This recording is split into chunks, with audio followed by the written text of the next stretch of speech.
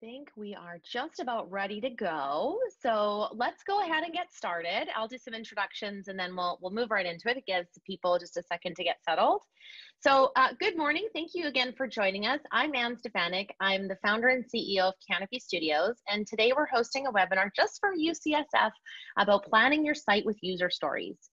If you attended our last webinar, you'll know we had some email issues and folks didn't get all our confirmations. So please let me or Jill know. You can either add in the chat to make sure that if you didn't get the recording and so forth and the assets from last time, we can definitely get those to you.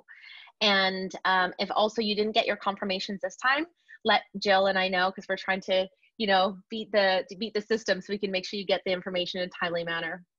Okay, so just a little bit of a heads up, Canopy is a web shop. We design, build, and support websites for clients who want to make a positive impact.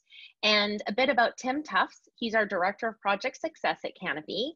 And Tim really keeps all of our projects running smoothly. He helps clients understand how to achieve their goals by leveraging Canopy's experts as efficiently as possible to make dreams come online. Tim's work is more than just keeping track of budgets and deadlines. He actually guides the clients through overall project life cycles, acting as a point of contact, an educator in best practices, an interpreter for client needs. So because Canopy is super in love with helping clients, we also wanted to let you know that Canopy is offering 25% off any of our growth plans, which those are just targeted small bite plans that are really focusing on the impact of your website, anywhere between 40 to 60 hours.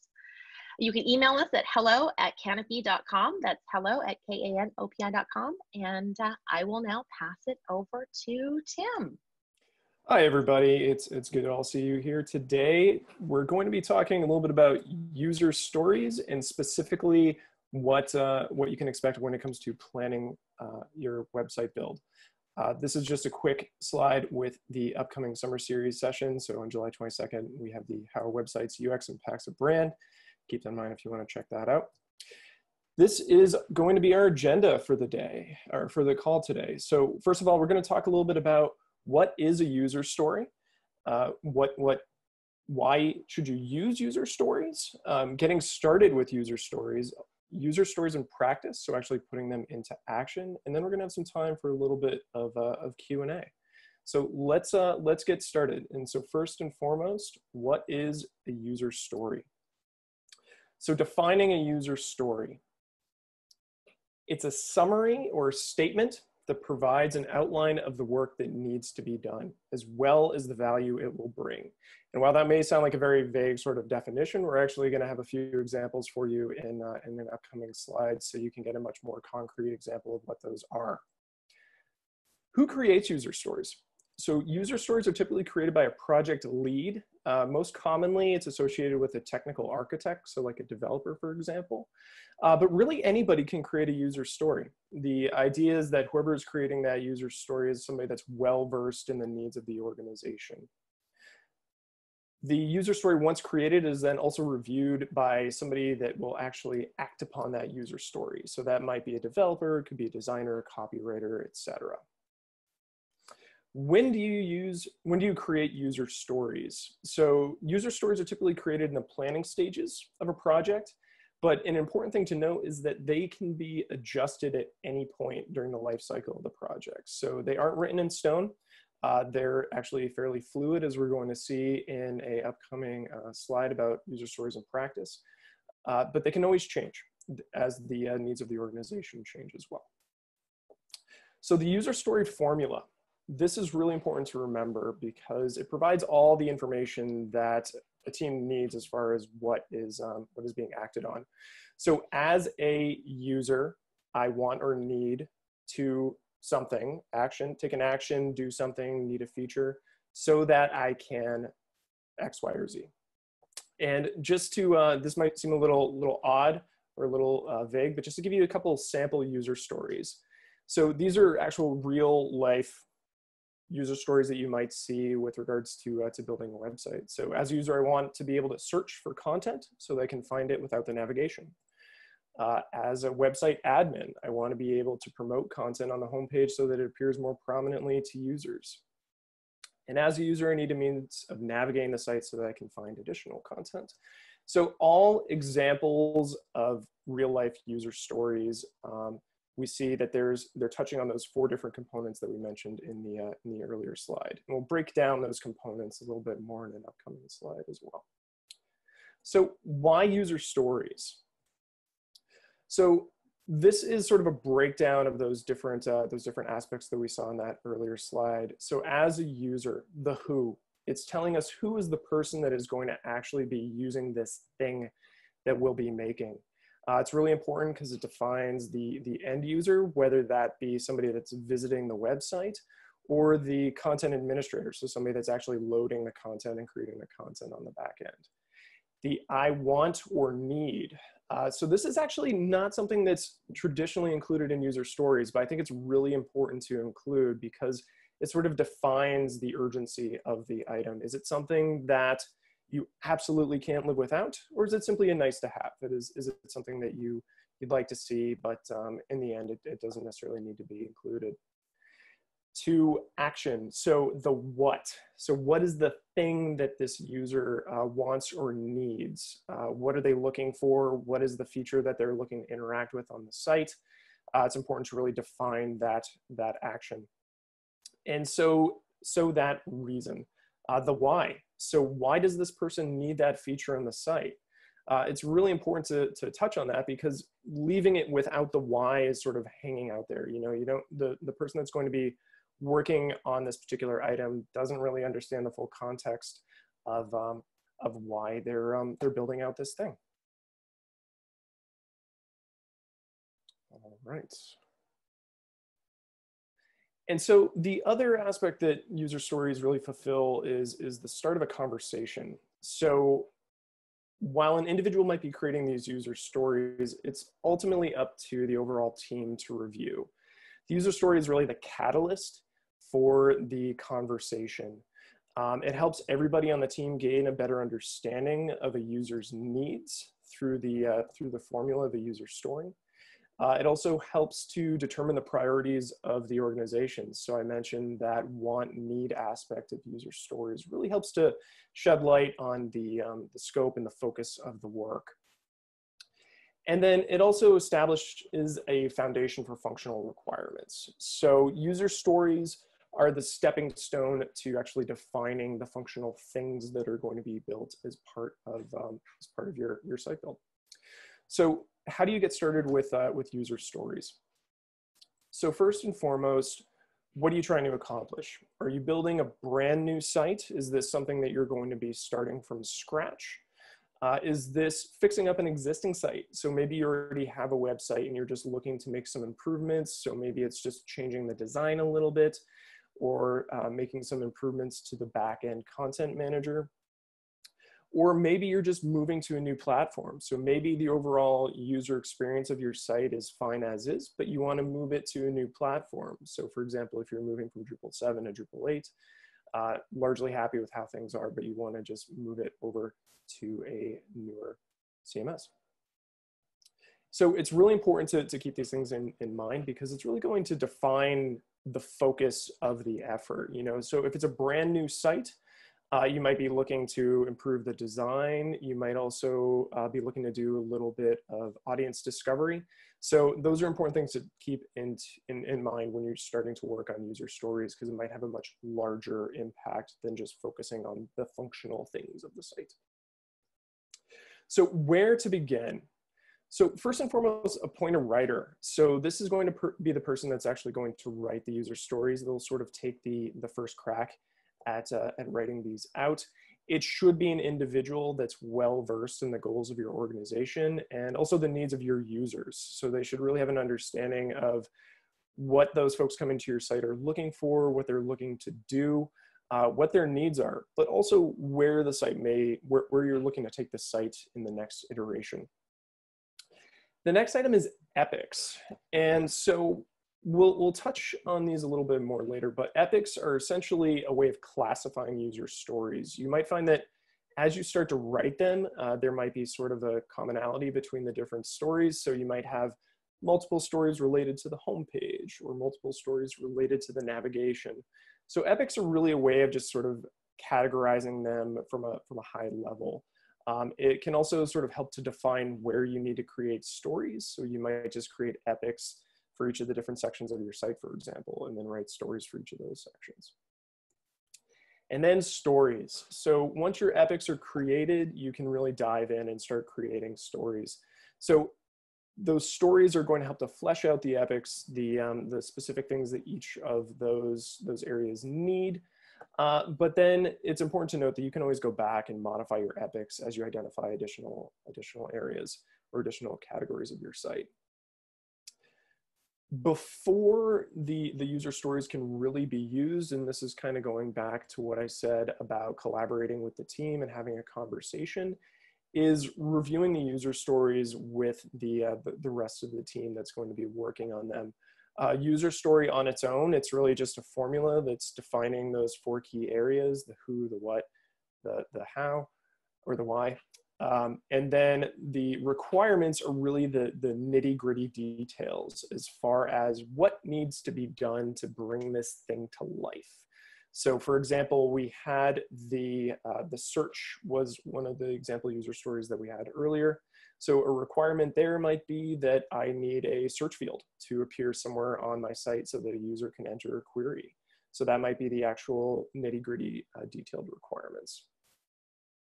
Next up is getting to work. So actually taking those tickets or those stories, excuse me, with their requirements, queuing them up and starting to work on those. And this may seem very sequential from sort of a beginning to end, but it's important to note that user stories are a little bit more iterative. So first and foremost, before starting that work, you want to prioritize. So you want to identify what are sort of your top priority user stories, queuing those at the top of your list and starting to work on those first. Next up is actually actioning those items. So starting to build the functional things that are defined as part of those user stories. And then revisiting and refining. So after the work's actually been completed, you may feel that you need to revisit some of the other work that's been queued. Maybe there was something that was learned in the course of working on those user stories, and you need to go back and refine some of your previous user stories. Or maybe you created something and it didn't quite come out as expected and you want to make some revisions to it. So it's important to always keep in mind that it's worth going back, revisiting and refining your existing user stories. And then repeat. So it's very cyclical, starting with prioritize, action, revisit, refine, and repeat, and then going right back to prioritizing and going through the list again. And so what does that actually look like? User stories have their beginning in Agile. So Agile development, it's an iterative approach that works really well with the flexibility that user stories provide. And so here in this illustration, we kind of get a sense of what that looks like. So the backlog is essentially all of our user stories. And when we prioritize items, we bite off a small chunk of them. So we create a list of sprint tasks. So those are the items that you're going to be working on during any given amount of time. Working on those items over the course of a sprint. So a sprint is usually about 2 to 3 weeks. And then during that time, having regular meetings just to kind of discuss the progress on those user stories. But you'll note that it comes right back to the sprint tasks. So over time, the development team or whoever's working on the user stories is breaking off chunks of that backlog, queuing up tasks, working on them, rinse, repeat. And throughout that time, they're refining the user stories as they learn more or as they learn new information. And of course, releasing those items throughout the course of the project as well. All right. I think that does it for me. Does anyone have any questions? And I forgot to mention, I know you folks are probably pretty familiar with it, but there is a Q&A box down there. A couple of people have left questions, but if you have any, feel free to pop in there. And Tim, just to kick things off, I've got a few questions here. So first off, where do you build user stories? In Excel or Jira? Yeah, it's a great question. So very often teams will use a proper project management tool, like say Jira to your example. Other examples might be like Trello. But you can also just use a spreadsheet. There's no reason that you need to use professional software to create user stories. A spreadsheet, it's flexible, it's easy, it allows you to sort the columns. So it's really the simplest solution. That was one of the other questions. Maybe you can bring up after, at the end of this, some example user stories they can see. But let's add to the next question is, can you add more detail around like how to define the epic and how to write the epic? Yeah, so an epic doesn't necessarily need to have any specific format around it. So an epic is really just a high-level categorization of work that needs to be performed. So if you're looking at a website, some common epics that you might hear about are things like, say, search, or maybe there's a home page, or maybe there's a publications page. Just identifying those key areas that are sizable enough to collect and categorize a number of different user stories are usually enough to warrant being their own epic. You might include just a brief definition of what that epic pertains to, but they don't really have a traditional format or formula that they need to have. Okay, and can you give an example of that? Like, what would be an example of an epic? Yeah, so an example of an epic might be, say, publications. So maybe your site has a page that's dedicated to presenting publications. On that page, there may be brief teasers for all the different publications that live on your site. Maybe there's also features that allow users to search or filter for publications. So all of those user stories would sort of fit into that epic.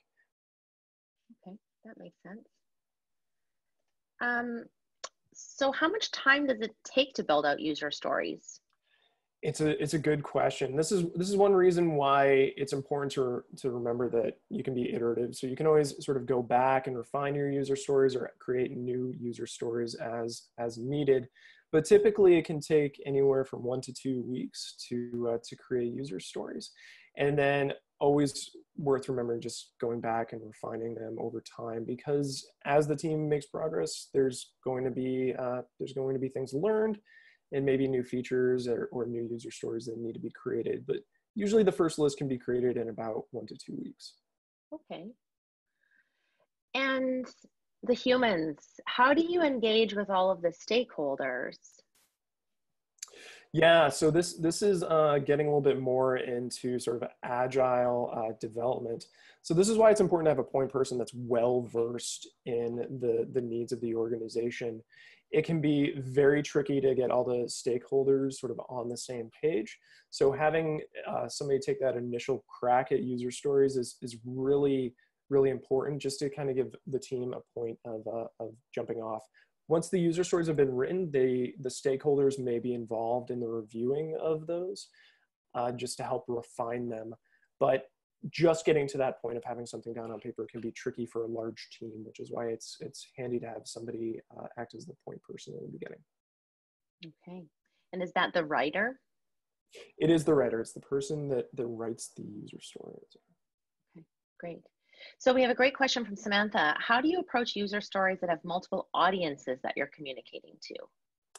Yeah, that's also a great question. When you start to get into specific audiences, say I've said users multiple times here, but if you've got somebody like faculty or students or patients that you need to sort of speak to, you would swap that out in your user story. You take users out and put patient there.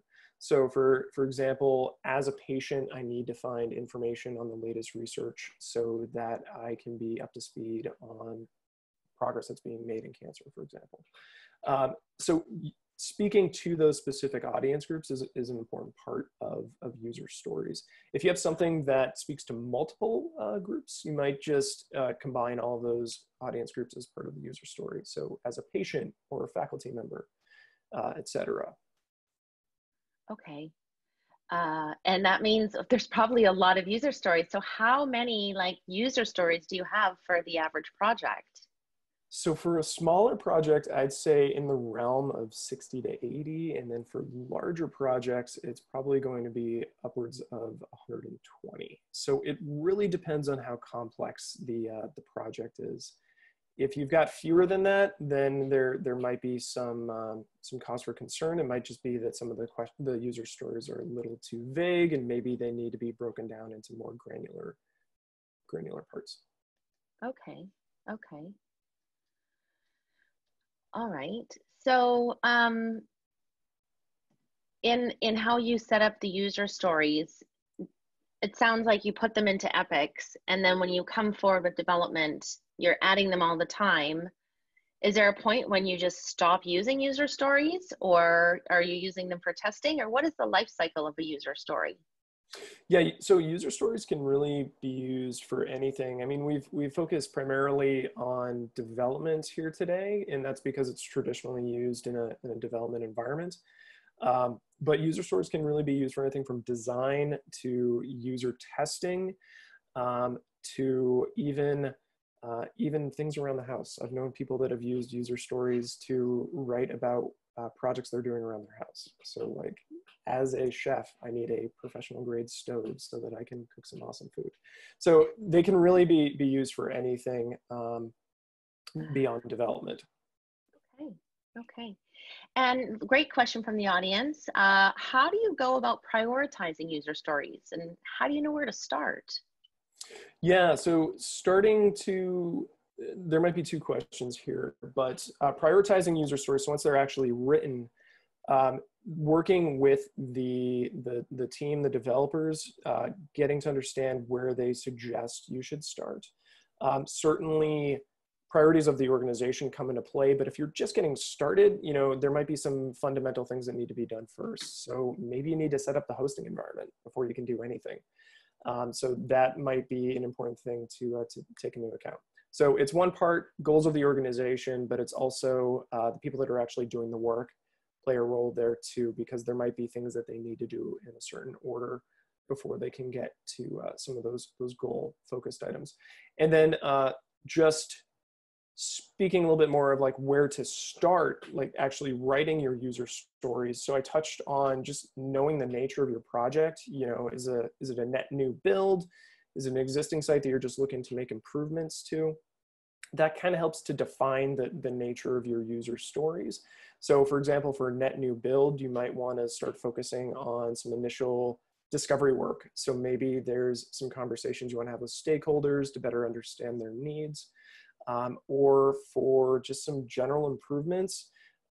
It could start with stakeholder work, getting to know like what your content administrators' needs are, or if you already know what they are, you can just start writing user stories right away. And that's a little easier, obviously. So it sounds like you can use user stories not only for, functionality, you can also use them for content experiences for the content manager. And a really great question around here was around how do we use user stories to facilitate user testing to really know that we're delivering meaningful content? Like, how do user stories play into that? Absolutely. So after, let's just say a site is sort of in its pre-launch stages and we want to validate some information. So we might say, as a site administrator, I want to make sure that patients can get to X content easily so that they don't spend too much time on the site and get frustrated. So that might be a user story that kind of drives user testing towards validating a patient's user experience on the site and making sure that they can get to the content they're looking for quickly and efficiently. Okay. So hopefully I can clarify this. So I know there's a question here about if you're writing a user story as a person, or this, I need to do this so I can that. How do you start to answer this? So I guess it's maybe a little bit of where to start. And you mentioned with stakeholders, could it be like they could maybe analyze their current functionality to see what it does as a starting place as well? Yeah, absolutely. That is a great starting point. If you already have a site, is sort of defining what the things you have currently do. So let's just use a contact form as an example. So as a user, I need a means to contact an organization so that I can ask a question. That may seem somewhat straightforward, but there's a lot of different ways a user could do that, right? So they could submit a question via a comment form. They could reach out via an email or a phone number. So the important thing is that that user story is starting the conversation around what is the expected result there. So having that user story first and foremost leads to the conversation, leads to the clarity and the requirements of what is actually expected for the user there. So yeah, so hopefully in those requirements, there's greater clarity provided as far as the expected outcome. Great. Yeah, exactly. Like Jill says, the contact form is a great example, as content editors are not developers. And that's the beauty of user stories, is they're written in, you can write them in whatever language really, but in our case, we're writing them in English. And it means that there's a lot of clarity for everybody understanding what's going on. And that means that the developers can translate that into whatever they need to, but you're going to get what you want, which is really important when you're communicating with the technical folks that are going to bring your vision to life. But this is a great way to call stakeholders. We have a term at Canopy called to avoid the poop and swoop, which is that, you know, kind of coming in from a higher stakeholder that hasn't paid attention. This is a great way to get their buy-in and real terms they understand. So let's, we got time for one more question here. These are great questions. Thank you so much. Is how is design and aesthetics really included in user stories?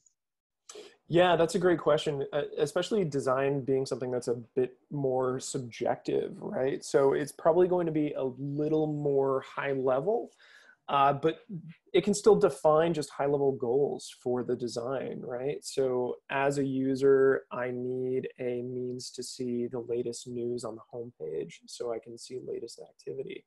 That helps to kind of define some of the things that we might expect to see in the design. It's still, because design is, I'll say because design is a little bit more subjective, it does still leave a little bit of wiggle room for the designer to kind of put their touch on things, but you're at least setting the expectation as far as like what you might like to see on, say, the home page. So the user stories can help to fill in those gaps.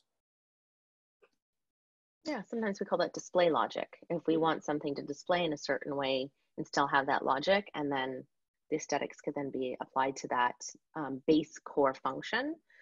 Because if it looks pretty, it still has to work, right? So, well, this has been such a great pleasure. We want to keep it at time for you folks. We really do appreciate all of you showing up. I see a hand raised, but I don't know exactly. Oh, now it's lowered. Okay, we're all good. Anyways, if you have any other questions, you know, feel free to reach out. We're here to help. And we've been partners with UCSF for a long time. I know I see some clients on our list here. And if you folks have any questions or want us to get you sending in the right direction, know that we're always a resource. We're going to send out all these assets via email in the next 24, 48 hours.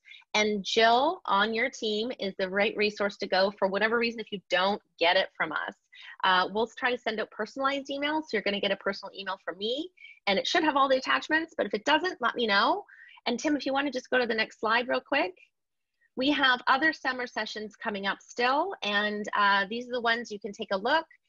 We're going to publish all these assets, so if you can't join us, but we have 6 more wonderful ones to go. So take a look, and I'm sure we will see you at the next one.